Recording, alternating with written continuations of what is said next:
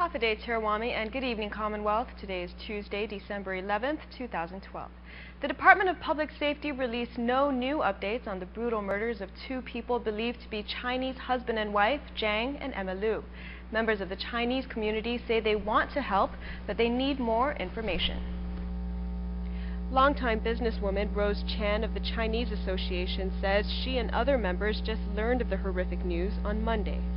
We all, our member, is talking about have a big shot for this kind of the killing, and suddenly, we got all have a bad feeling.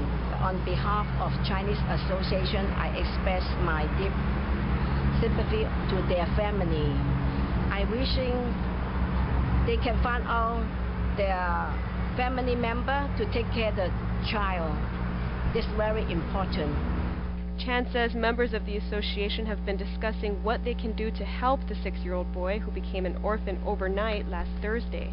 At this point, however, she says they have only limited information about the family, and she appeals to law enforcement authorities to let the association know how they can assist.